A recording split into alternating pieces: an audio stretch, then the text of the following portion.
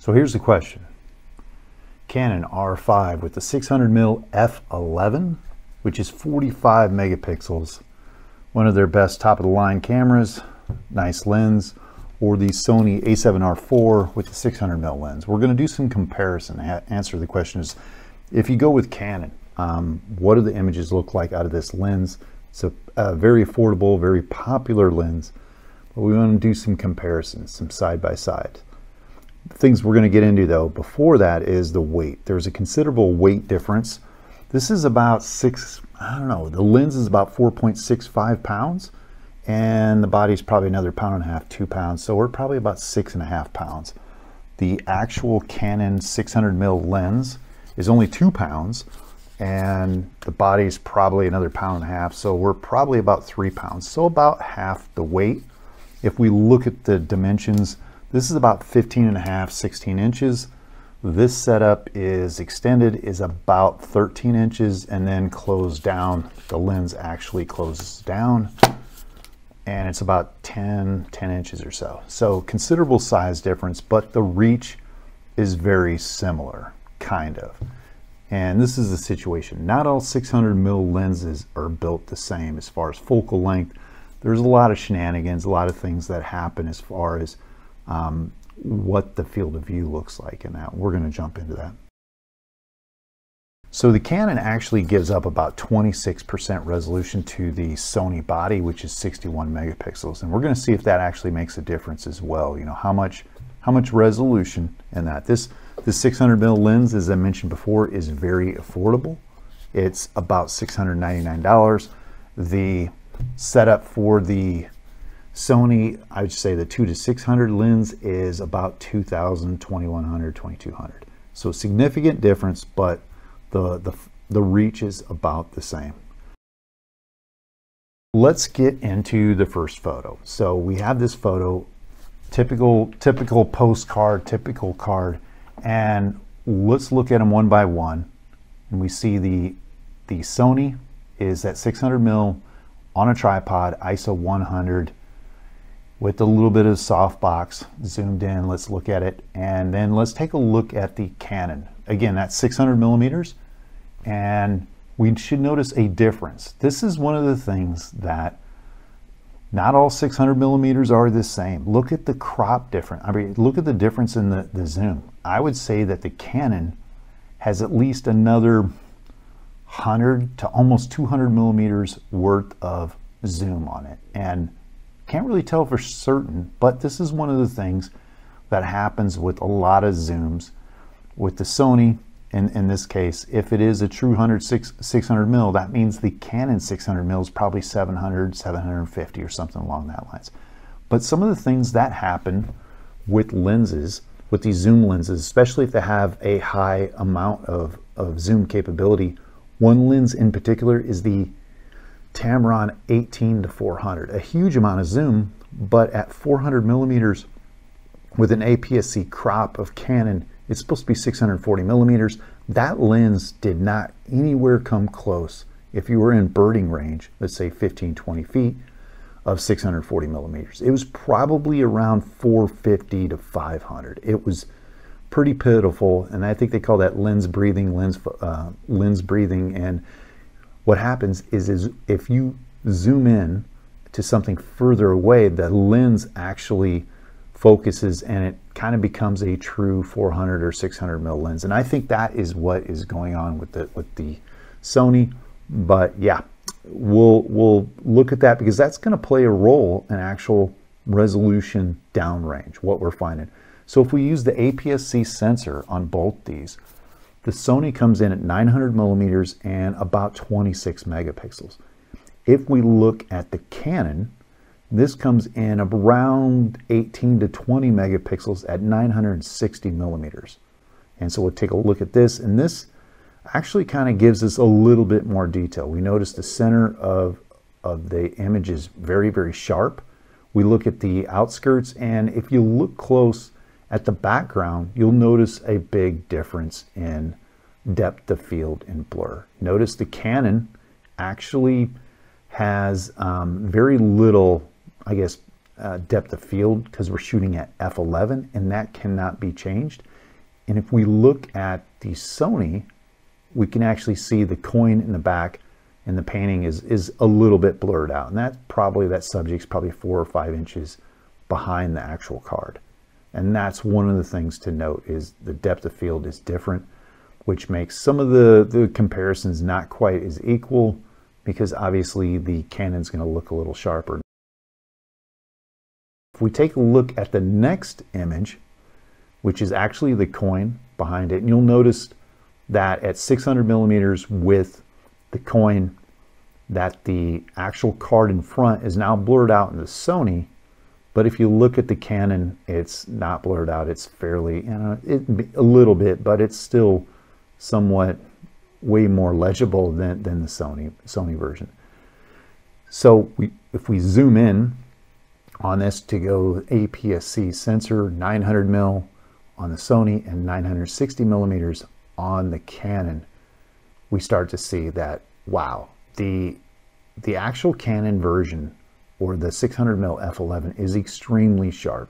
And this is what kind of threw me for a loop. I would say that I expected the Sony Canon, or the Sony lens, to just totally wipe up this small, very lightweight F11 lens. I just didn't think it would be at that level. But to me, the Canon is sharper all the way, almost all the way around. It definitely in the center, and well, I would just say definitely. Let's say it's extremely close, and I would give the nod to the Canon for being sharp. Now, the Canon is actually built at f11. It's kind of specialized. That's just where it shoots, and it only shoots.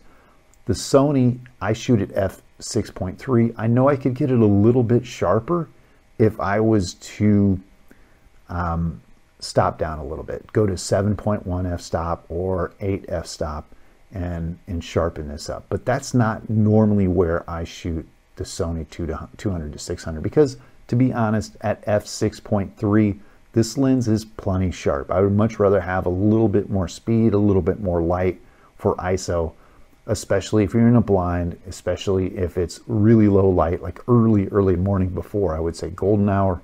You're going to need that a little bit extra oomph to get it over the hump there. But if you look at the entire picture on both of them, yeah, they're both really sharp. I got to give the edge to Canon on this. And then if you look closely, let's just zoom in on the coin. This is the biggest thing here, because of the zoom is so different. We're at 960 millimeters, 900 millimeters with the Sony.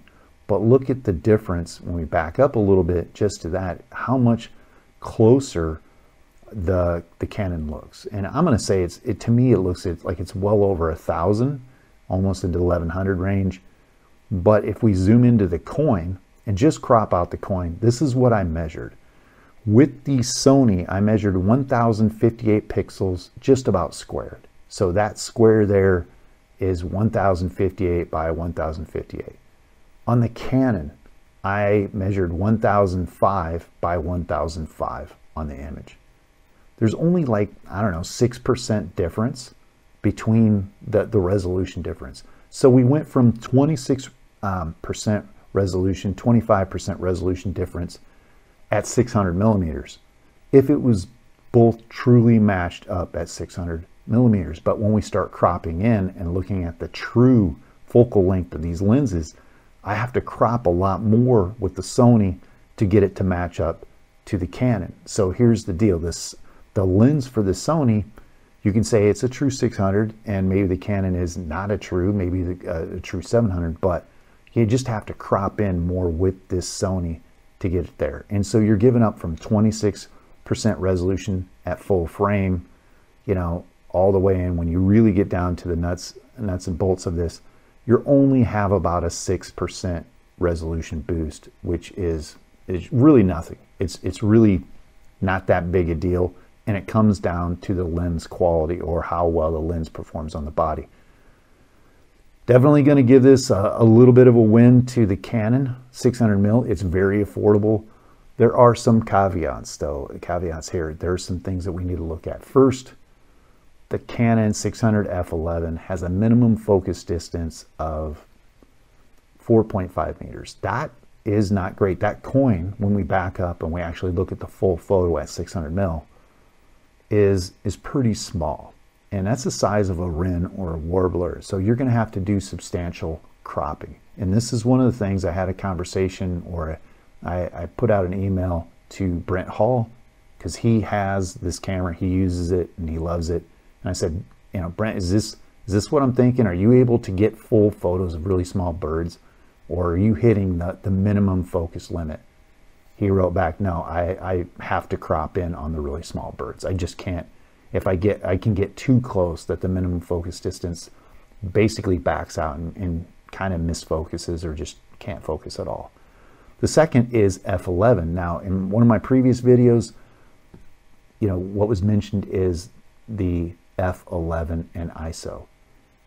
Low light. You're going to be living at ISO 12,008.